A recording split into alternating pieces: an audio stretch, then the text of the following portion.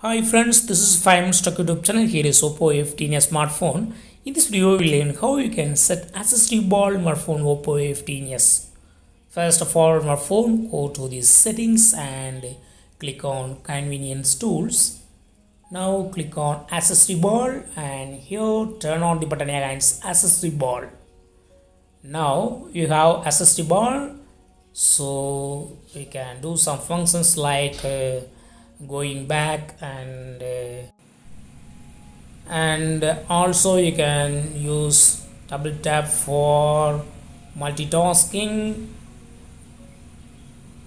So if you double tap, multitask will open, and then touch and hold will go home. So according to the default options it will work, and you can also change the options. Just click on tap here and instead of going back you can set another option.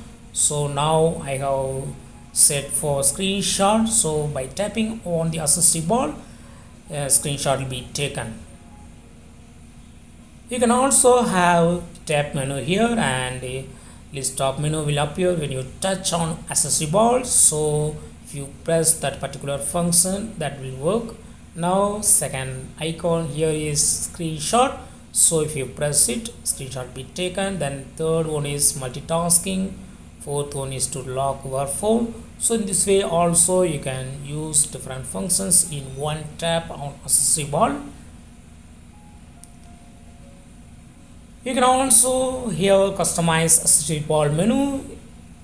Just you can replace anyone, just long press anyone and it will open. Here you can replace it with another one.